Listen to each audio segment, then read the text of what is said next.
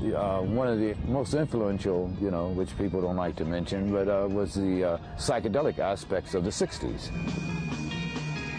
Jimmy told me one day that I had to go with him and try a tab. I said, what's a tab? He said, man, you know what a tab is. He said, that's LSD.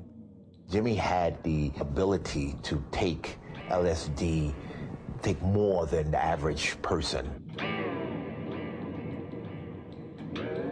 His body had this tolerance that was remarkable for his size, as you know, because his physical size, one would not believe that he could take so much of those expanders and be conscious. He had a mission, and I keep saying that, and I said that he had a place to go, and he didn't necessarily know how he was going to get there. But he found that out too, and I just think it was through that LSD. I think that because it opened his head up, and I saw that with my own eyes.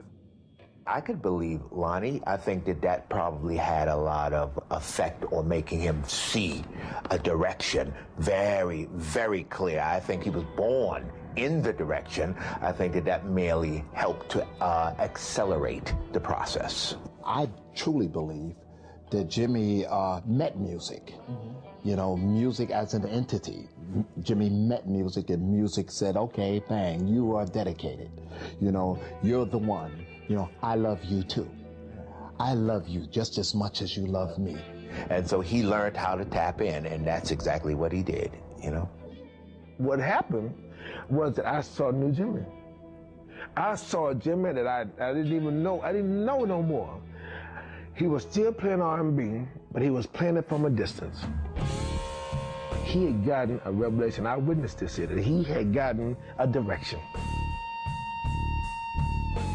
You could say he was setting a new pace in music style. This thing was an early merger where rock and roll and rhythm and blues meet, you know, along with psychedelics.